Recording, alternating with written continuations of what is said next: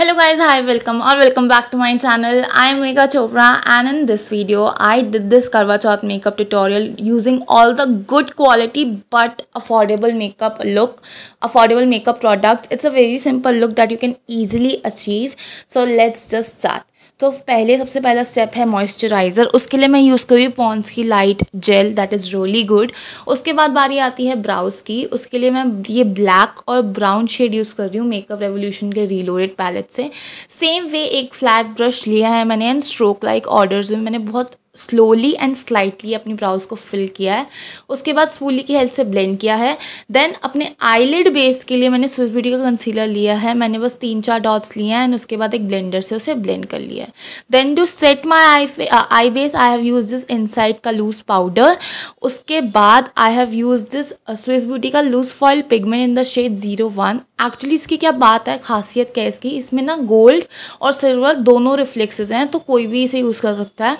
And इसको मैंने सिर्फ अपनी आई लिड पे लगाया है, मैं अपनी लिड से ऊपर नहीं गई हूँ, दैट इज़ क्रीज पे आपको नहीं जाना है क्योंकि हम बाद में एक फ्लफ़ी ब्रश से इसी शेड को, कोई कलर नहीं लेके बस इसी शेड को अपनी क्रीज में डिफ्यूज़ करेंगे। कोई एक्स्ट्रा कलर नहीं है, बस उसी शेड को अच्छे से मैंने डिफ्यूज़ किया। पाउडर से वाइप ऑफ कर लिया। लैक्मे का प्राइमर यूज़ किया दैट इज़ रियली गुड। इसका छोटा वाला वर्जन सिर्फ 300 रुपीज़ का है and this really mattify my skin.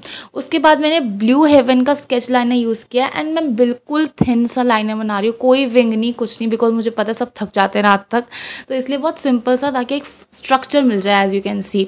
उसके बाद फाउंडेशन के लिए मैंने यूज़ किया लैक्मे 925 का foundation and O my God I love this foundation. ये इतनी ड्यूई फिनिश देता है but it's good for oily skin as well. तो मैंने एक ब्रश से अप्लाई किया, ब्रश से ब्लेंड किया, देन एक ब्यूटी ब्लेंडर से, डैम्प ब्यूटी ब्लेंडर से अच्छे से ब्लेंड कर लिया ताकि कोई स्ट्रीक्स ना हो। उसके बाद सेम कंसीलर लेके मैंने अपनी अंडर आइज में लगाया था दैट इज स्विस ब्यूटी का concealer. I have it in the shade 02 sand सेबल। मैंने अंडर आइज में लगाया मेरी डार्क सर्कल छुपाने के लिए, bridge of the nose, forehead, corner of the nose, corners of the mouth, जहाँ भी आपको लगता है थोड़ी सी हाइपर पिगमेंटेशन है यू कैन अप्लाई इट। उसके बाद एक फ्लैट ब्रश से मैंने थोड़ा सा ब्लेंड किया है उसे ताकि प्रोडक्ट थोड़ा अच्छे से वार्म अप हो जाए। उसके बाद मैंने एक ब्लेंडर से उस सारे प्रोडक्ट को ब्लेंड कर लिया है। इसके बाद बारी आती है फेस को सेट करने के लिए। I am using the same inside का लूज पाउडर। थोड़ा मेसी हो जाता है but the product is really good. उसके बाद मैं जस्ट सेट कर रही हूँ and then I am using this NYB का काजल। ओके, आपको थोड़ा सा एक्स्ट्रा काजल लगाना है because I will tell you why. उसके बाद मैं हिलारी रोडर की पैलेट में से ये रेड आई शेडो लूँगी और इससे स्लाइटली स्मोक आउट करूँगी ताकि ना लगे कि मैंने एफर्ट डाला है बट इतना कुछ एफर्ट्स नहीं है। तो या अगर आपका सूट ग्रीन है तो यू कैन डू दैट, ऐसे आप चेंज कर सकते हैं। उसके बाद SFR की क्वाड लिया मैंने, ये इतनी पिगमेंटेड थी ना और मैं भूल गई थी तो मेरा ओवर हो गया था थोड़ा, तो कुछ नहीं होता, मैंने लूज पाउडर लिया एंड मैंने उसे टोन डाउन कर लिया but the SFR quartz are really pigmented. उसके बाद सेम आई शेडो से मैंने अपना हाईलाइट किया था एंड ये इतना नेचुरल लग रहा था ना, बहुत नेचुरल लग रहा था। उसके बाद मैंने स्विस ब्यूटी का ही मेकअप फिक्सर लिया, डैप किया, एक्स्ट्रा प्रोडक्ट उठा लिया।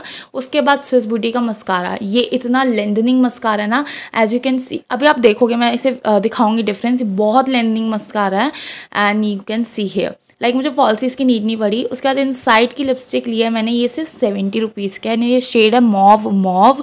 It's really good lipstick and this is the final look. I try to keep it as simple as possible ताकि बहुत ईजी हो रिक्रिएट करना। I hope that you like it and if you did then you know what to do. Please like, share and subscribe. I will see you next time. Bye.